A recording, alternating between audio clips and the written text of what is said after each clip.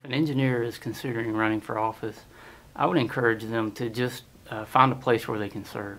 It doesn't have to be Congress, and it doesn't have to be some long-term ambition, but we need people to serve at all levels.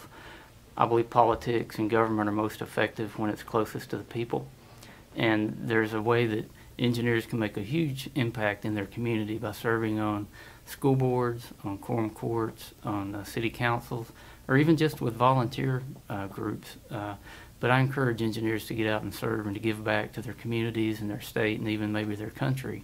And really didn't give politics a lot of thought until my kids got into school and I was asked to run for the school board. So I got on the local school board where I was able to use some of my engineering abilities there to help. We were in a phase where we were doing some new projects at the school, and my engineering background really helped out with that. And then from there, I was asked to consider running for the state legislature. Did that, became the first Republican majority leader since Reconstruction in Arkansas. And then the next thing I knew, I was running for Congress, and here I am, serving in Washington, D.C. So it wasn't really a path that I had plotted for my life, but it was when opportunities came along, and I just took advantage of those opportunities. Well, licensure is vital, I think, from a professional standpoint, just to have that as part of your credentials. But from a public standpoint, I don't think a lot of people realize that engineers have a code of conduct. We even have a creed that we're supposed to abide by. And licensure is really to protect the public. Engineers deal with things that protect the health and safety of the public.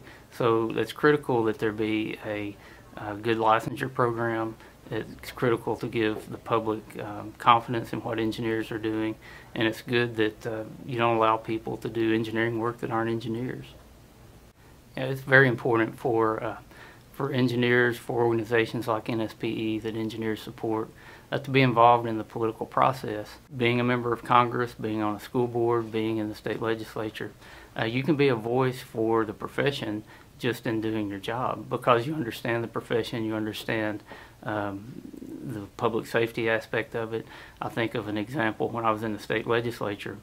A bill came before a committee that they wanted to make it where you didn't have to have an engineer's stamp on a building if the cost of the building was less than $100,000, which is totally in violation of the reason why you have licensure, the reason why you have an engineer's stamp in the first place is because you want to protect the public safety, and it's not a dollar amount that makes something safe or unsafe. So being an engineer, I think, gives you a unique perspective on what the reason behind some of these codes and regulations. Me being an engineer, 90+% of the issues that I deal with are not related to engineering, but I still deal with all those issues.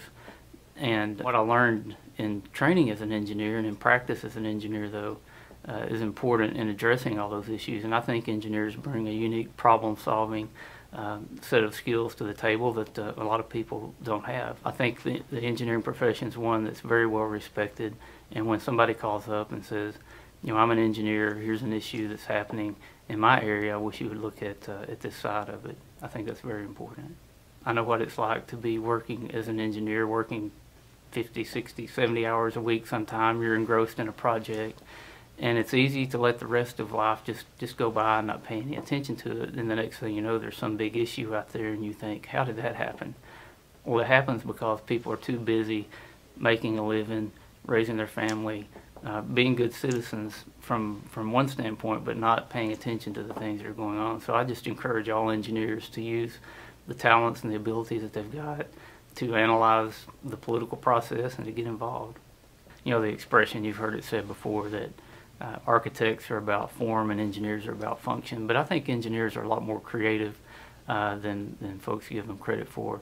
And one of the frustrating things about serving in Congress is things move so slow. As an engineer, I'm seeing all these issues out there, and I come up with these ways that we could solve this problem if we would just do this. It's invigorating from a standpoint that you see all these issues and you come up with all these ideas and ways to fix the ideas, but it's frustrating from a standpoint that it takes so long to make change. But patience really is a virtue. It's something that I have to work on every day, and you have to look at the long game.